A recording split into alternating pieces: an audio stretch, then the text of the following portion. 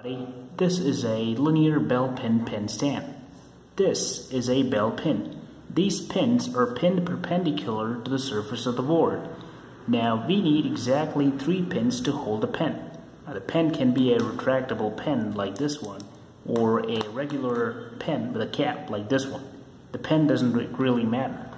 So these 3 pins, or the bell pin triplets, are arranged in such a way that they can interlock the pen and hold it efficiently.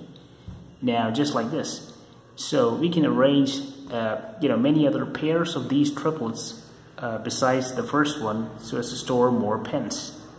So like you can just snap the pen here and store it. So now, as you can observe, all these pens are not only parallel to themselves, to each other, they are also parallel to the surface of the board.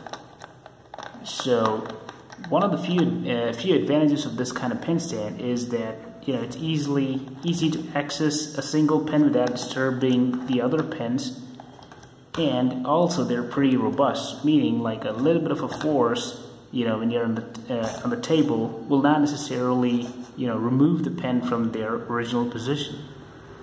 Alright, I hope you enjoyed the video. Thank you for watching. Have a nice day.